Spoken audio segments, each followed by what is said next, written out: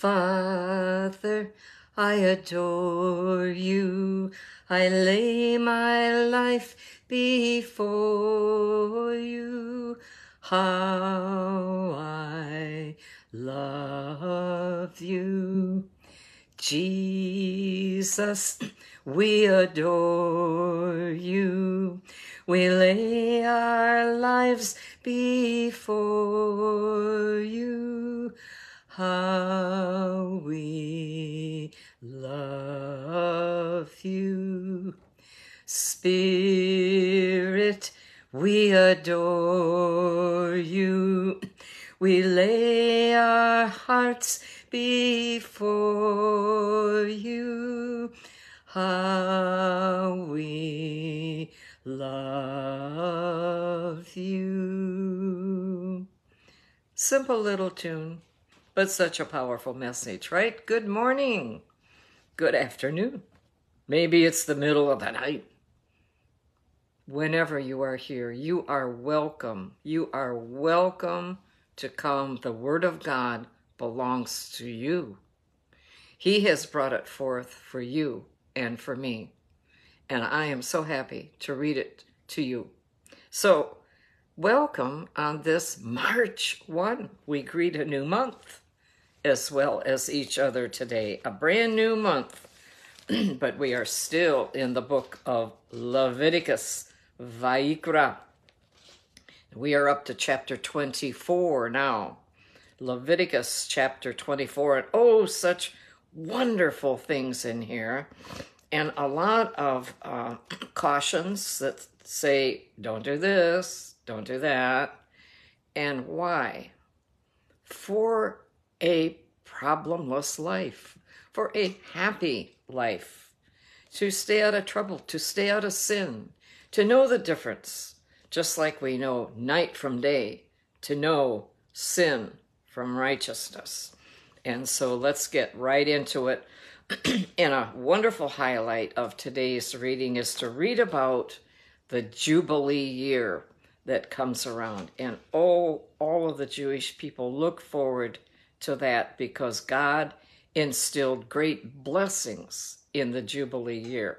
So let's take it for all it is worth here to read, and it's worth everything.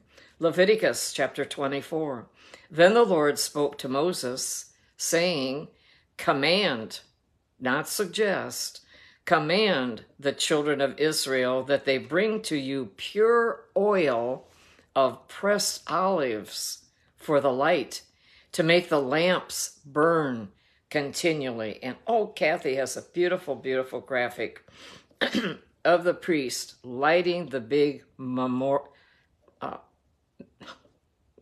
can't even say it, menorah candle.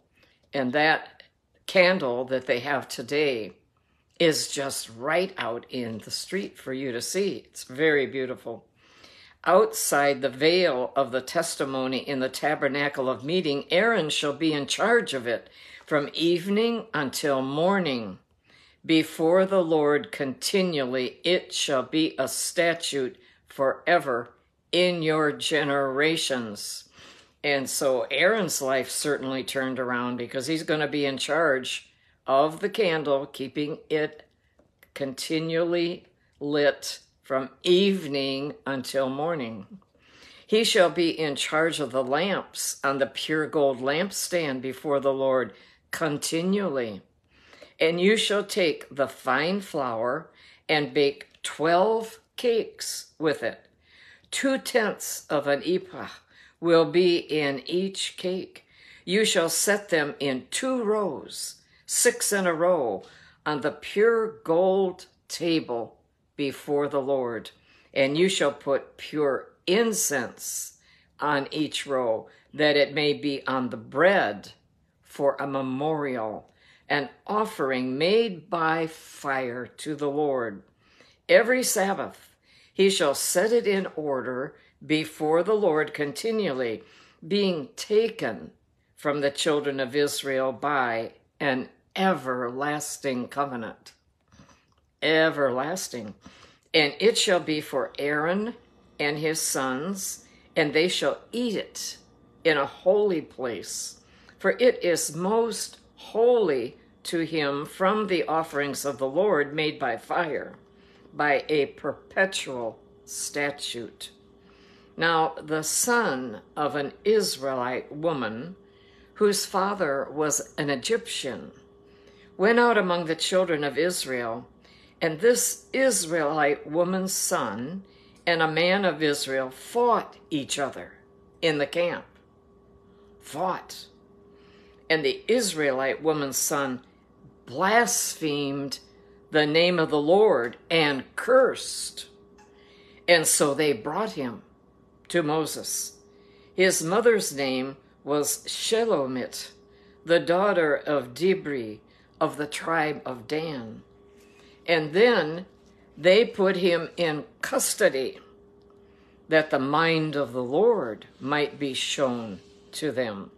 And the Lord spoke to Moses, saying, "Take outside the camp him who has cursed, and then let all who heard him lay their hands on his head, and let all the congregation stone him." Now you think how easily today curse words flow out of a mouth.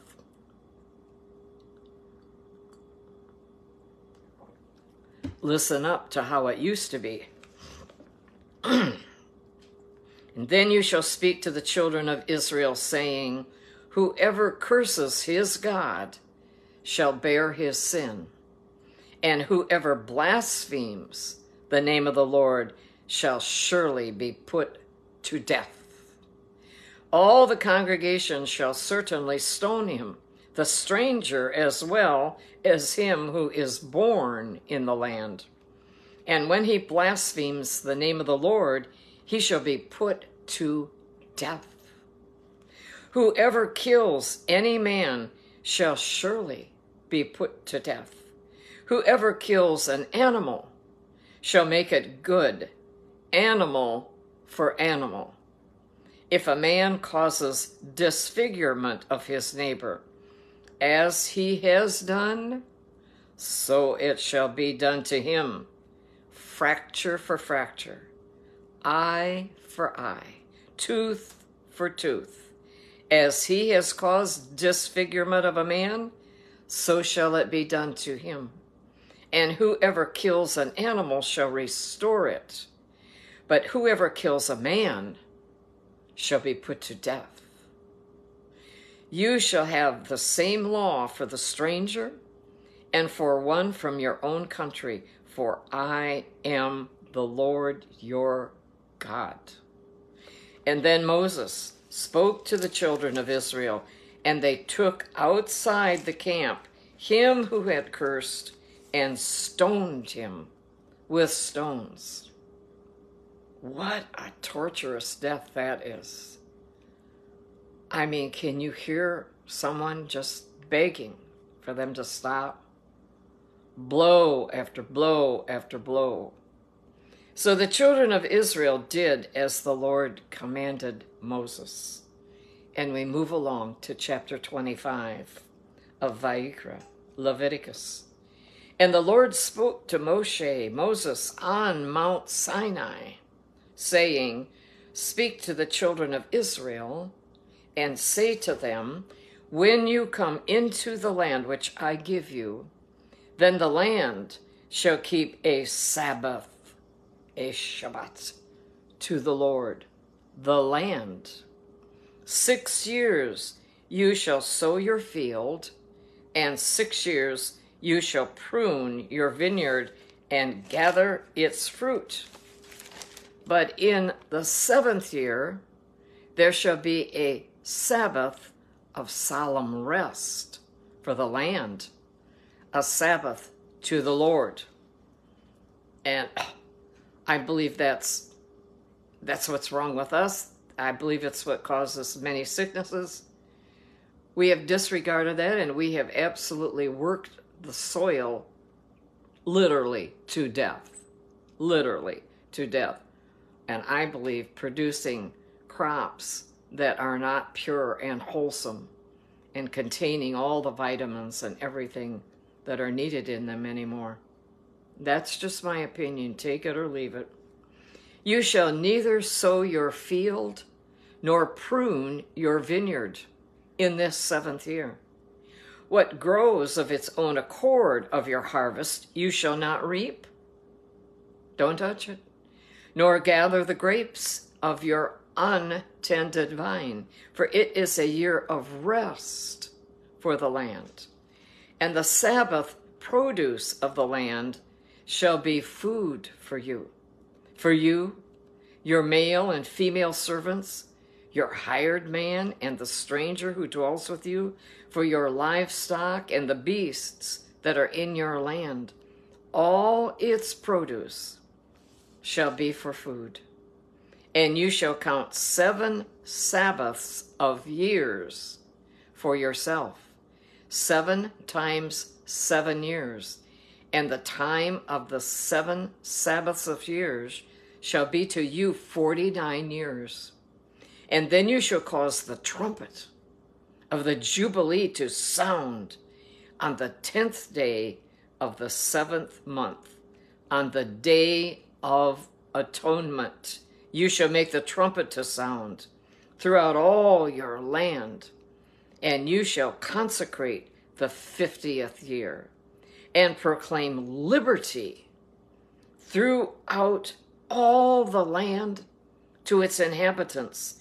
It shall be a jubilee for you, and each of you shall return to his possession, and each of you shall return to his family. That 50th year shall be a jubilee to you. In it you shall neither sow nor reap what grows of its own accord, nor gather the grapes of your untended vine, for it is the Jubilee. It shall be holy to you. You shall eat its produce from the fields. It is jubilation, great joy. In this year of Jubilee, each of you shall return to his possession. And if you sell anything to your neighbor or buy from your neighbor's hand, you shall not oppress one another. According to the number of years, now listen to this is how they figure out what they're going to do. According to the number of years after the Jubilee, you shall buy from your neighbor.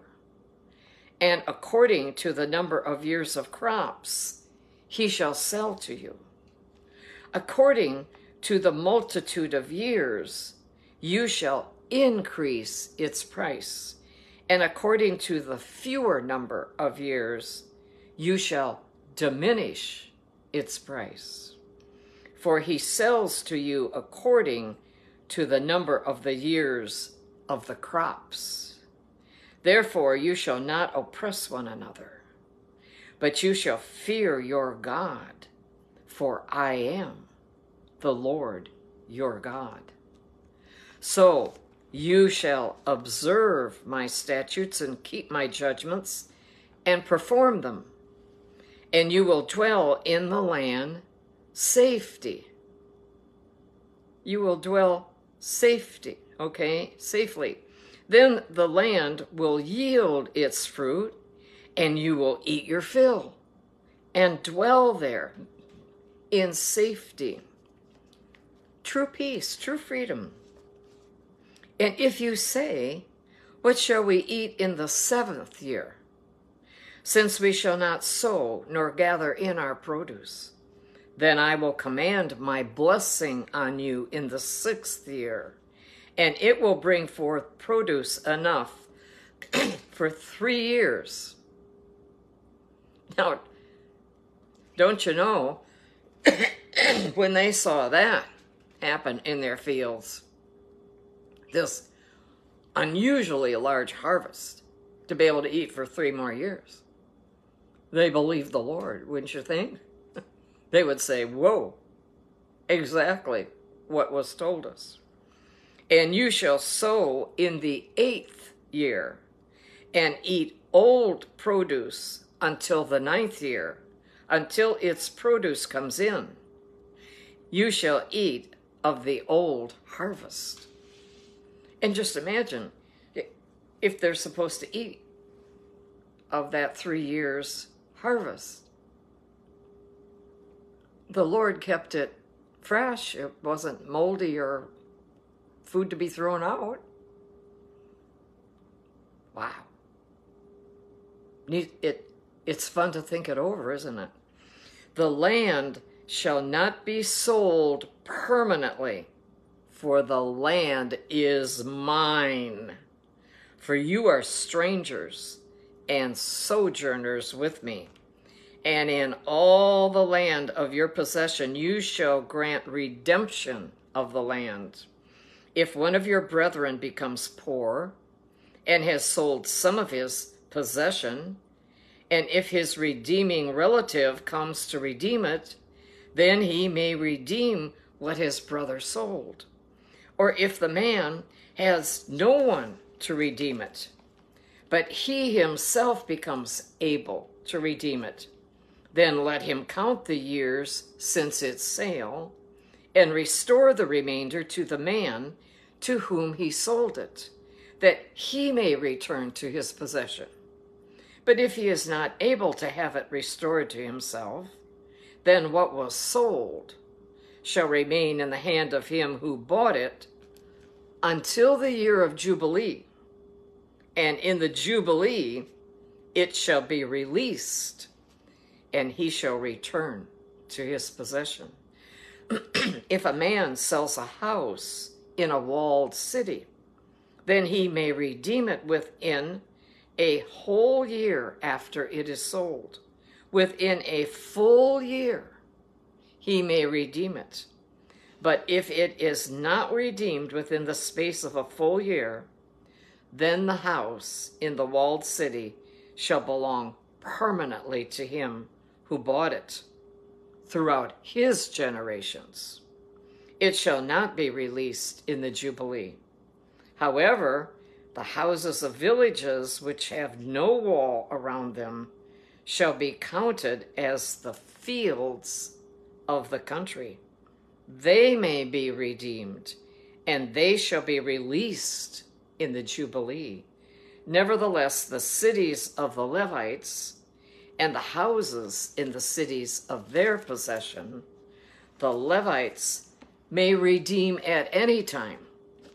And if a man purchases a house from the Levites, then the house that was sold in the city of his possession shall be released in the Jubilee.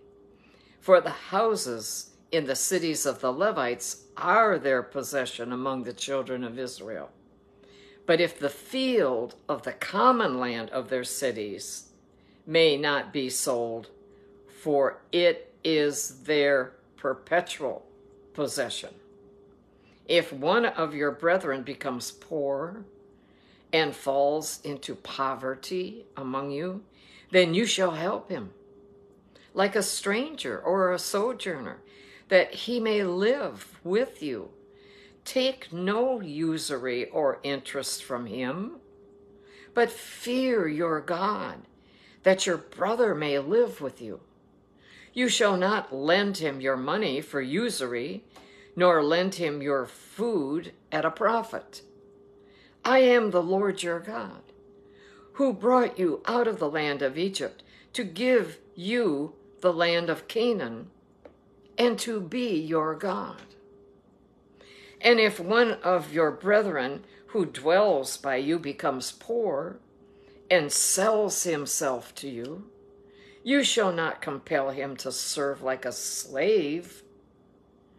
As a hired servant and a sojourner, he shall be with you and shall serve you until the year of Jubilee.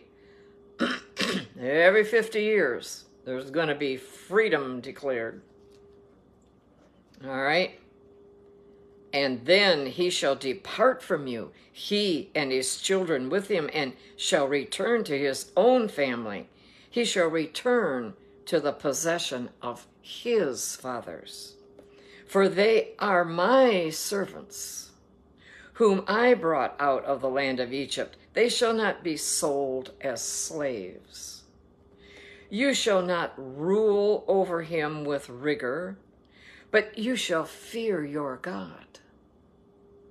And as for your male and female slaves, whom you may have from the nations that are around you, from them you may buy male and female slaves. Moreover, you may buy the children of the strangers who dwell among you, and their families who are with you, which they beget in your land, and they shall become your property. And you may take them as an inheritance for your children after you, to inherit them as a possession. They shall be your permanent slaves. But regarding your brethren, the children of Israel, you shall not rule over one another with rigor. And I wrote down amen. So that's how it was. We move right along in our reading today on this brand new month of March, day 1. We turn to Mark, the second gospel, and we are up to chapter 10, picking up with verse 13. Mark chapter 10, verse 13.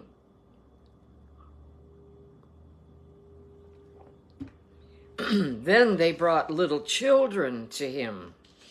Oh, there's a sweet graphic that Kathy has showing Jesus and the little children around him, that he might touch them. But the disciples rebuked those who brought them. But when Jesus saw it, he was greatly displeased. And he said to them, "Let the little children come to me, and do not forbid them, for of such is the kingdom of God. Assuredly, I say to you, whoever does not receive the kingdom of God as a little child will by no means enter it." And he took them up in his arms, and he laid his hands on them, and he blessed them. Oh, that's our Jesus, isn't it?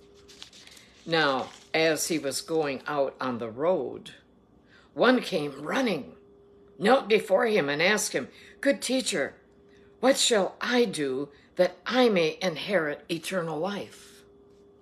So Jesus said to him, "Why do you call me good? No one is good but one, that is, God. You know the commandments. Do not commit adultery. Do not murder. Do not steal. Do not bear false witness. Do not defraud. Honor your father and your mother."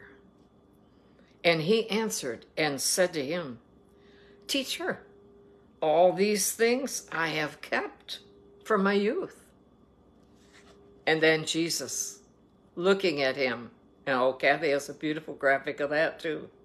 Jesus looking at this young man. He loved him. He loved him. And he said to him, "One thing you lack. Go your way, sell whatever you have, and give to the poor, and you will have treasure in heaven. And come, take up the cross and follow me."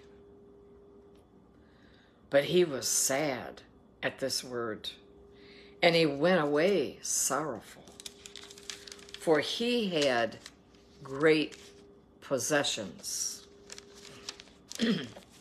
But it sounds like to me, we could rearrange those words. It sounds like the possessions had him. And then Jesus looked around and he said to his disciples, "How hard it is for those who have riches to enter the kingdom of God."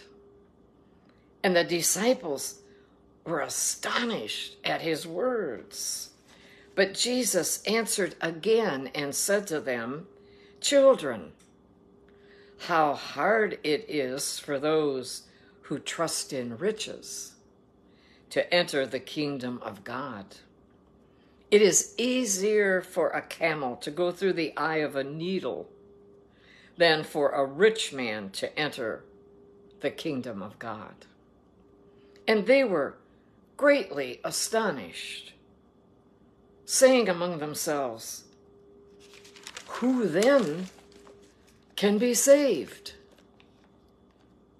But Jesus looked at them and said, "With men it is impossible, but not with God. For with God all things are possible." And then Peter began to say to him, "Well, see, we have left all and followed you." So Jesus answered and said, "Assuredly, I say to you, there is no one who has left house or brothers or sisters or father or mother or wife or children or lands for my sake and the gospel's, who shall not receive 100-fold now in this time, houses and brothers and sisters and mothers and children and lands with persecutions, and in the age to come, eternal life. But many who are first will be last, and the last first." Wow.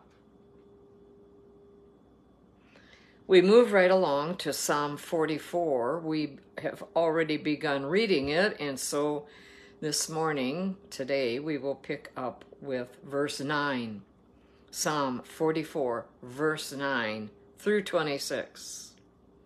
"But you have cast us off and put us to shame, and you do not go out with our armies. You make us turn back from the enemy," David is declaring, "and those who hate us have taken spoil for themselves. You have given us up like sheep intended for food, and you have scattered us among the nations and sell your people for next to nothing and are not enriched by selling them." And indeed, he did, didn't he? Scattered them. And they did not have Israel as their possession.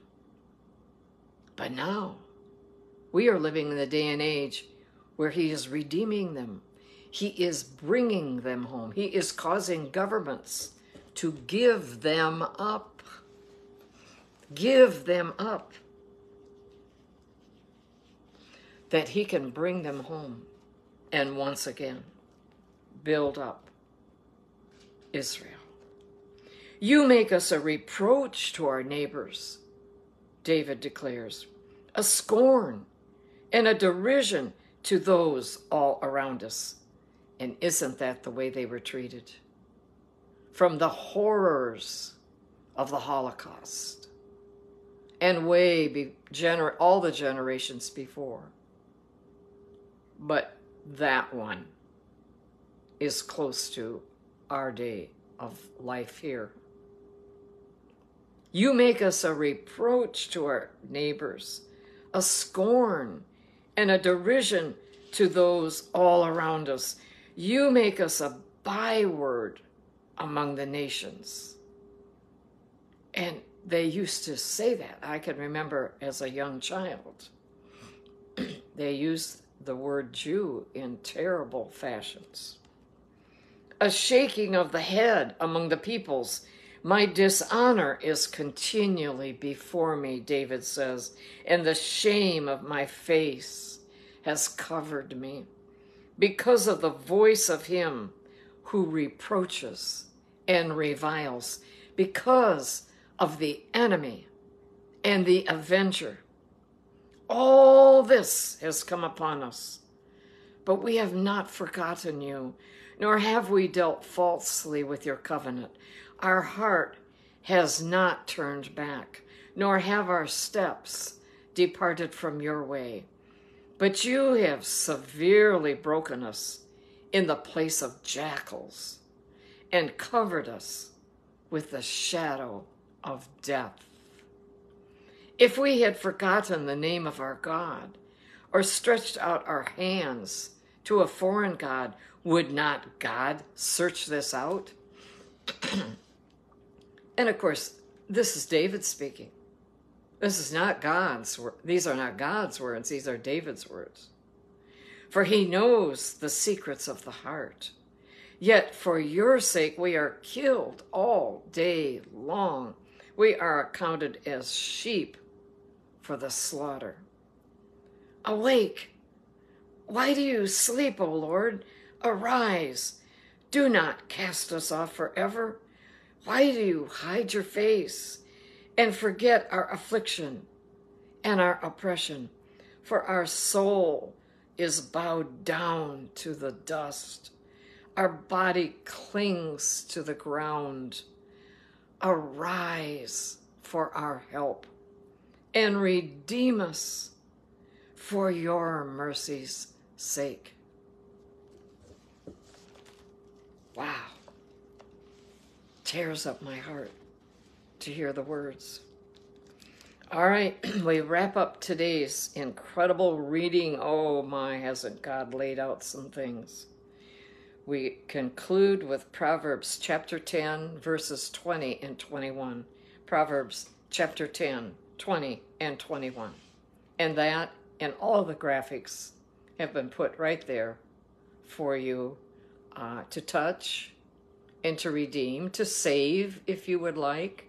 Please enjoy the graphics. Let them even make more out of what you have heard, okay? And share it with your friends. Please share with your friends. Let's be evangelists. Let's be evangelists, putting the word of God out there for everyone. And you can tell them they can go on YouTube also. Melissa puts them on YouTube to enjoy. Proverbs chapter 10, verse 20. The tongue of the righteous is choice silver. How about that? Oh, that's the kind of tongue I want to have. How about you? The tongue of the righteous is choice silver. The heart of the wicked is worth little. The lips of the righteous feed many, but fools die for lack of wisdom. Oh, what a day and age this is for us to see those words come to pass. In both directions, the righteous doing more, living their lives even more righteously, and the wicked getting more wicked every day. Please, if you have not asked Jesus to come into your heart, if you've not confessed your sins, I pray that maybe you feel some conviction today from hearing the word of God. Jesus saying, come into the kingdom like a little child. Please avail yourself of time today, like right now, to bow your heart and your mind and your body and your knees and your spirit to the Lord. And take time to confess your sins to Him and ask Him to forgive you of your sins. I'm asking you, Lord, even as I say these words, I'm asking you to forgive me of my sins, any and all sins of yesterday and the past. Please, Lord, wash me clean by your precious shed blood. Fill me fresh and new with new power, new joy, new dedication to you through Holy Spirit, who's our helper. Ask him to fill you with Holy Spirit. He is a person. He's not an it. People say the Holy Spirit it. That's somebody who doesn't know the Holy Spirit intimately. The Holy Spirit, he, third person of the Trinity, alive, wants to come and comfort you, wants to come and be asked to live in you and help direct your life, that your steps will be righteous. Please, Lord, cause many to come to you today, repentive, and ask you to come into their hearts. Ask you and begin to follow you, walk with you, talk with you, pray with you. Come into the church, your body, and become a part. Find their place where their gifts and their talents from you fit in and help build up the church, bringing many, witnessing and telling their friends who don't know you, and bringing them. Father, let us be about your business. Please help us all to extend ourselves way beyond what we think we can do. Hallelujah to the Lamb. Father, we hold up Jerusalem and we pray for the peace of Jerusalem today. The peace, not war, not fighting and anger and deceit and all of the bad things you could name. Father God, let peace rule and reign in Jerusalem. Let all of the tourists, the visitors who have come, thrilled to come and be in the land, let them just expel from their very presence joy and peace. Let them be encouragers of the people. Let them buy gifts and souvenirs and support the shops. Let them go through the shuk and shop and bring things back home to give away. We trust you, Lord, that this will be a day of prosperity in Israel. Lord, we pray for the Knesset. We pray for the government. We pray for Prime Minister Bibi Netanyahu, anointed by you, loves Israel, loves his people, loves his land. Precious Lord, let them make wise and good decisions today. Let them be people who stand in for all of the Israeli people. Let them have a fond love and make decisions that will be good for all the people. Hallelujah to the Lamb. We ask, Lord, that you continue to bless and bring your people home. Oh, we pray for that, Lord. We pray for that. Father God, I hold up America to you. Precious God, I'd ask that all evil, all deceit, all fraud, people bragging in places that they never won. They're not even supposed to be there. And they are failures there. They are failures because your blessing is not on it. Father God, we'd ask you to continue to expose in America all of the fraud, all of the stealing, and that good people would be put in place for this next election. Honest people.